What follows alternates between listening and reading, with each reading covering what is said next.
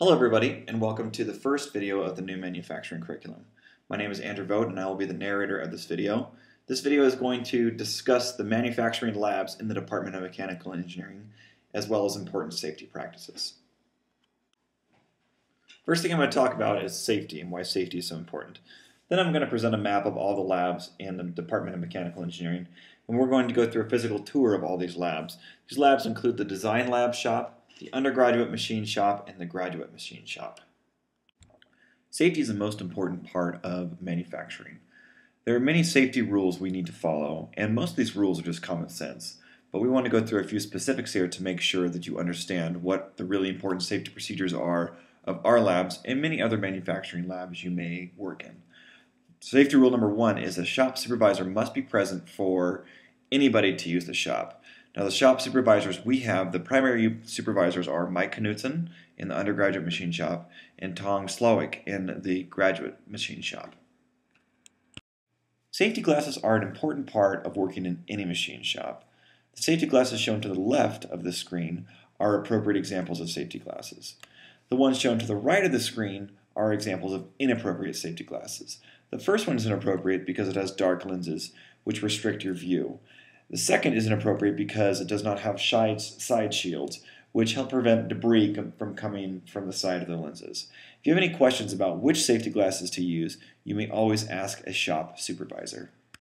Just as safety glasses are as important for protecting our eyes from debris and other hazards in a machine shop, there are other parts of our body which need equal protection. Our feet are a good example of this. While in the machine shop, we always want to make sure to wear closed-toed shoes, such as the shoes to the right, and not open-toed shoes, such as the shoes to the left, to prevent any kind of unwanted hazards from going into our feet. Considering protecting our eyes and our feet makes us aware of other hazards which exist in the machine shop and other things we need to do to protect ourselves from getting injured. A couple of those things are making sure that we don't have things that get in the way of machines. One example being our hair. If our hair is too long, it can get caught in machines and cause severe problems. Another example are earphones. Any kind of earphones distract us from important tasks we need to accomplish in the machine shop and provide other safety hazards if someone is trying to give us a warning or anything else similar to that nature. Earrings can be quite a problem, especially because they can also, like hair, get caught in machines and cause serious injury. And finally, any other kind of baggy or loose clothing, such as shorts or MC Hammer pants, can be a serious problem. So we want to make sure that our clothing is comfortable but not loose-fitting. We don't have anything dangling off our body that can get caught in the machine shop. And we don't have any other distractions which prevent us from doing our work effectively. Aside from clothing considerations, there are many other steps which must be taken to ensure safety in the shop. One is to make sure that your hands stay away from any moving part. And this includes not only staying away from or not touching the moving part itself, but getting close to the moving part. If your hands are close to, say, a bandsaw, for instance, as shown in the lower left-hand corner, you can severely hurt yourself. If an accident occurs, it is extremely important to let the shop supervisor know immediately. This includes Mike Knutson, the director of the Undergraduate Machine Shop, Tom Slowick, the director of the Graduate Machine Shop, or any lab TA. When working in any of the manufacturing labs, it's very important that you also know how to find or where the first aid kit is located.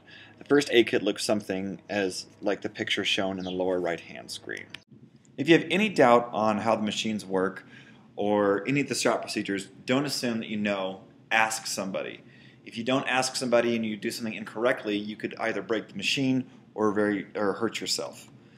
And of course, it's really important for you to notice that if you have any problems with machines or anything else or anything unusual, to make sure you report it to a supervisor as soon as possible. Aside from the other safety clothing we've discussed, another important safety concern is the use of headphones or ear protection. The machine shop is an extremely loud place with very high frequency sounds that can damage your hearing, and it's really important to consider what you're doing to your hearing while you're in the machine shop. And finally, it's very important to keep a clean work environment. Not only because it's considerate to others, but you can easily trip or hurt yourself on your own mess. So it's very important to keep a clean environment. We've covered many of the important safety procedures when working in the mechanical engineering labs. But remember, use common sense, and there are many things to consider when working in these labs. Now what we're going to do is go through a quick tour of all the mechanical engineering labs. This is the outside, or this picture represents the outside of the Joseph F. Merrill Engineering Building, the outside on the southwest corner. So if you proceed into the doors, as shown by the arrow, you're going to see this intersection. The first shop we're going to take a look at is the design shop, which is shown by the direction of this arrow.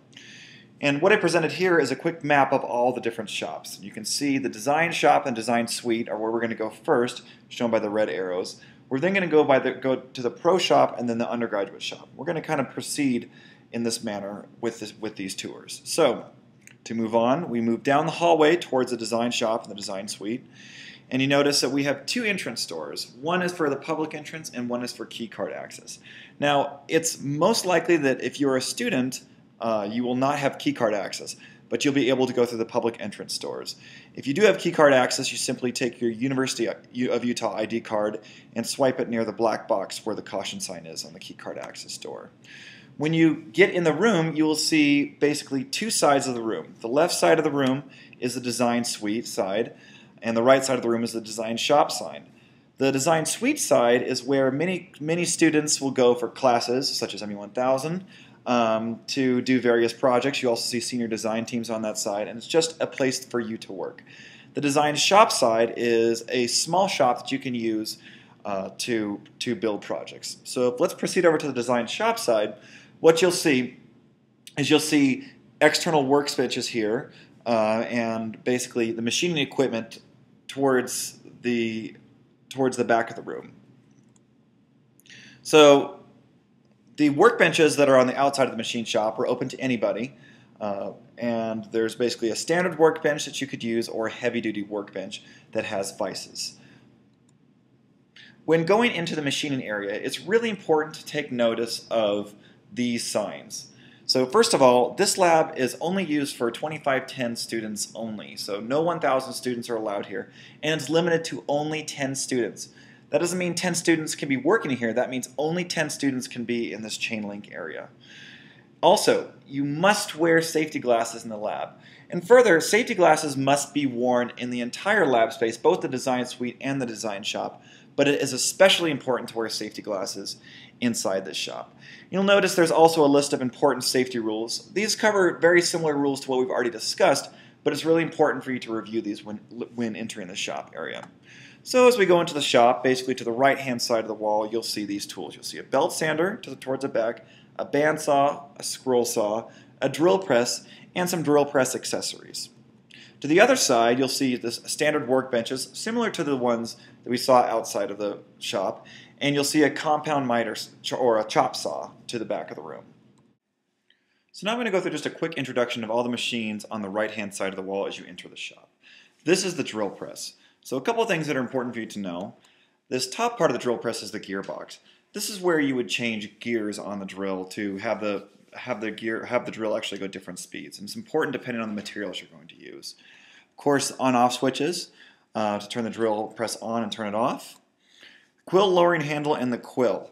The quill is the device that actually lowers the drill into the material, and the quill lowering handle lowers the quill into that material. The chuck is what's attached to the quill and what your drill bits are attached to.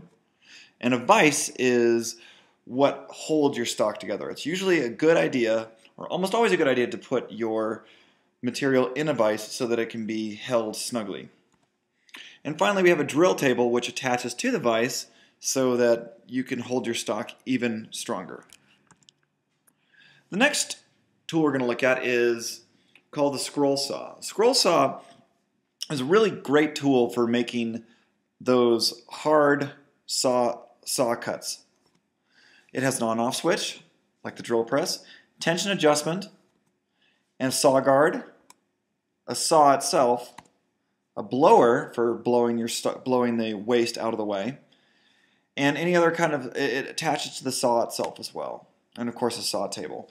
Now the important thing about this tool is it's really important to think about the tension of the saw itself. And when you actually get in the shop, you need to know, you'll get a feel for what's a good tension and what is a bad tension. If it's not tense enough, then it won't cut your material very well and it could break the blade. And if it's too tense, it could also break the blade as well. Next, we're going to go on to the bandsaw. A bandsaw is very similar to the scroll saw. It can't quite be as accurate as a scroll saw, but it's far more powerful, and it's much better for bigger pieces of stock. So, on the bandsaw, some important things to remember is there's a blade guard so that you don't cut yourself, or it helps to guard the blade from the rest of your body. A blade itself, an on-off switch, and a saw table, which of course allows you to rest your stock on and be cut. And of course, it's like there's also a sawdust waste part on this particular bandsaw, so when you're actually cutting, a lot of the tailings which you're cutting will go out of the saw itself. Another important tool is shown here is called the belt sander. Now this belt sander is of course an on-off switch and two belt sanding discs. The belt sanding disc to the left, the vertical belt sander, is actually not attached right now. But you'll learn that there are many important uses for both these two types of discs, or two types of belts. So now that we've kind of talked about the basics of the tools in the design shop, we're going to just kind of give you a quick introduction of what the pro shop is. So we're going to head into this door where the pro shop is, and you can see it looking on the map. This is exactly where we're going. So the thing about the pro shop, which is important, is you're probably not going to be using the pro shop very much as a sophomore. This is something that is used more by graduate students and seniors, but it's good to know at least where it is and what we do in the pro shop. So if you look left in the pro shop, you'll see this image. Looking straight ahead, you'll see some other machines, and looking to the right, you'll see other machines too. The pro shop has many more advanced machines which are used oftentimes with computer numerical control systems. That means that we can use computers to actually instruct the machines on how to cut off a certain part. So now that we've kind of given quick introduction to the pro shop, we're going to go over to the undergraduate shop. The undergraduate shop is found by going down the hallway to the right. So once again, you look that if you go down the hallway, take a left, and take another left, it'll land us in the undergraduate shop. So we go down that hallway, we take a left, we take another left in this doorway here, and we come into the undergraduate shop, and you can see that you're here when you see the stop sign and signer. So as we go inside, this is basically the view you're going to see. The map in the upper right-hand corner of the screen shows where you are in the shop in relation to everything else. You can see in here, you're going to see many different types of machines. The machine right in front of you is called a mill, which is something we will get to in later videos. And as you keep going around the shop, basically you can see many other types of tools. The man to the right is actually Mike Knudsen. He is the director of the shop and a person who you'll be getting very familiar with in the next couple of years. He's a great source and is very knowledgeable. If you keep going around the shop, you'll see these machines on the right-hand side. These are called lathes. And we're going to learn a lot more about lathes, but the most important tools you'll learn in the shop are the lathes and the mills. If you go to the back of the shop, you'll see these tools. Now you'll see at the very back, the white tools are belt sanders, very similar to what we already looked at before. Right in front of that, you can see the 7-Eleven Big Gulp container. Those are grinders. We won't talk about grinders too much here, but it's important that you know what they are at least. Finally, this portion of the shop is the hand tool closet. Now, it's extremely important to know where all these tools are. These are the tools these are tools that you'll use on an everyday basis, such as hammers, wrenches, but also they are tools you will use with machines themselves. So if we look at the picture on the left-hand side, you can see that there's labels in green and labels in red. The labels in green are everything that's associated with the lathe, where the labels in red are everything that's associated with the mill. Now looking at the picture on the right, everything else, basically everything in the yellow label boxes, and the tools in the red, green, yellow, and blue drawers are everything else, every other kind of tool you'd use in the shop. Not necessarily associated with a lathe or mill, but any other miscellaneous tool you would see.